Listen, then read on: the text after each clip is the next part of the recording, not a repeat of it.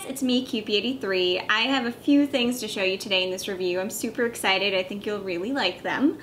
So at Toy Fair, I met with the people behind the Queen's Treasures. The Queen's Treasures started in 2005. They have a showroom in Pennsylvania. So if you live in Pennsylvania, check out their website, find the address, and if you live nearby, check out their showroom. Because if it's anything like the Toy Fair display was, it'll probably be phenomenal. So what is the Queen's Treasures? The Queen's Treasures is a company that does a few different things. First, they sell tea sets, like legit tea sets. So definitely check out their website if you're in the, the realm of tea set collecting. But they also sell a bunch of really nice handcrafted items for 18-inch dolls. So they started out making trunks, handcrafted doll trunks, carriers, that sort of thing. Then they kind of branched out, and now they make everything from beds to tables to chairs to 1930s inspired ovens to outfits. They make clothing for 18-inch dolls. They make little food items, which are adorable. It's like miniature food items, which are, as you know, one of my staples. I love miniature food items, and they sell so many adorable ones. They are a company that pretty much stays within the realm of vintage or historical themed items. They do have some things like some of the beds that are more generic like that, but a lot of what they do really well are the historical and vintage themed pieces, or at least that's what stands out to me. So for example, what you're gonna see here is items based off of the Doughnut Girls. I had never heard the story before going to Toy Fair, and then I saw some of these pieces and I was like, I fell in love with them. They were just so very cool. They are working on Little House on the Prairie. They're gonna make a whole line of Little House on the Prairie accessories. I saw the prototype for the covered wagon at Toy Fair, and it looked super cool, guys, and it was just the prototype. But for today, we are talking about a few different items. Most of these, all of them really, are connected to the Doughnut Girls story, and here's a recap on what the Doughnut Girls were. I did not know about them until Toy Fair.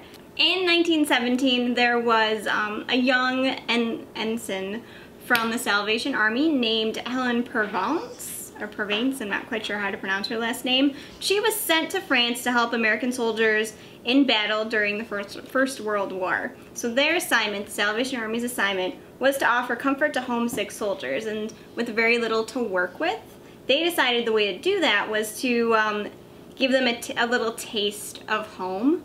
So they started making donuts for the soldiers. So on the first day, they only could serve 150 donuts. The next day, they doubled that, and so on and so on. So a while later, when they were fully equipped, they fried some 2,500 to 9,000 donuts for these soldiers daily. Of course, the whole theme of the Salvation Army is to comfort those in need, and that was definitely what they were doing back in 1917, and it's what they're doing still today in 2015. Let's talk about this line that was inspired by this really interesting story. So we have a few different pieces here. I guess we'll start with the outfit first. So this is a vintage inspired Salvation Army outfit. It's supposed to look like it would have been in 1917. I think it's really cute. This is, of the two outfits they offer, this is my favorite.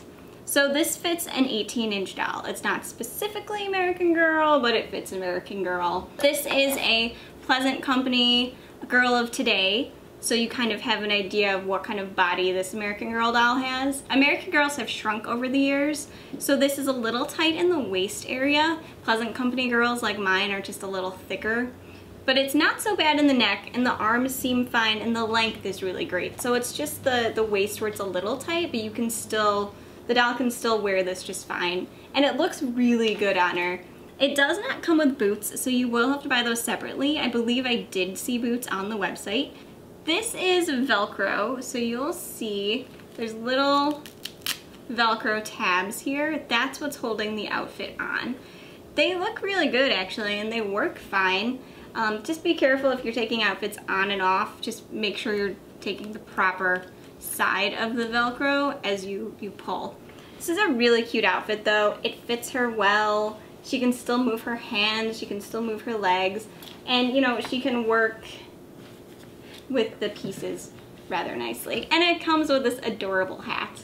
Really, I mean, the hat is the clincher here. This is the best, the cutest little hat to go with this. Here we have the Doughnut Girls accessory pack. It has some really cute things. So we have some pure sugar cane and we have some flour. Obviously there's nothing in here but fluff, but they're packaged well, they're thick, they like feel like there's substance. And if for the back of a photo shoot, or if you're just creating a diorama or something with your dolls, these are really, really cool props. You get a rolling pin because you can't make donuts without a rolling pin. It works just like a rolling pin should, made of wood, very sturdy, quite nice, and proportioned well to an American girl. She can't really hold it, obviously, this particular doll, but it's not the rolling pin's fault. We have a sifter. It works. You spin the handle here and you'll see inside that it will sift things. So we have a scooper for the sugar and the flour. It is proportioned well to an 18-inch doll's hand. And last, well, not really last, we have donuts. They're adorable, guys. They're just so, so very cute. So in this set, you get 6 donuts. They all look like this, because let's be honest, they probably all looked something like this in 1917. You weren't gonna get like chocolate donut or, you know, sparkly donut or whatever. You were gonna get a donut that looks like this, and I'm sure is delicious. So you get 6 of those, and of course you get a tub so you can stick all of the accessories in the tub if you're not using it, or you can just make a really cool background piece, you know? Something really neat to make your pictures pop. This is a 1930s style stove. It's very cool. So it's made of wood, very sturdy. There's no plastic bits. It was handcrafted, and you can tell it's handcrafted. I think for the price, it's priced rather well too for the work that was put into it. So there's a few different things here. We have a drawer here. We have one here. We have one here. We have the actual oven itself. This will come out if you need it to, so you could put your donuts on there. And then push it in and then close the oven. You can let them cook for a while. Take them out. Say, oh, that's all done. We also have the stove top right here as well. It's all stable. I mean, it's all even. This does wobble just a little bit, but I think that is due to it being handcrafted. So you never know. So mine just has one leg that's a little shorter than the other. I do love that you could tell it was truly inspired by a 1930s stove. I think the pieces and the drawers all work really well, and I like the colors. I like the whole like slightly off-white paint they used with the black to embellish the design a little. I like it. I think it's cute.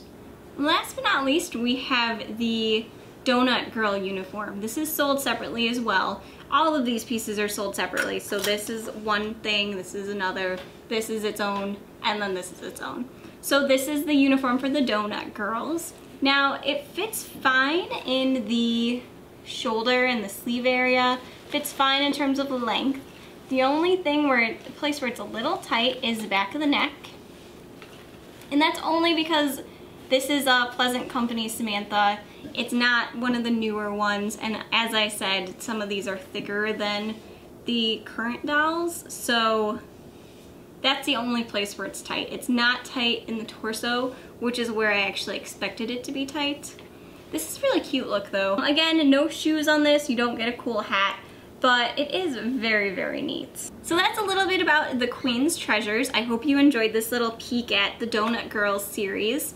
I really do like these. I don't see anything wrong with them whatsoever. I love the little accessories that they put together. The outfits are just really cute, and they fit my Pleasant Company girls better than I thought they would. based on how the current American Girl clothing fits them. And this is just fantastic. I mean, look at this. This is a really cool prop.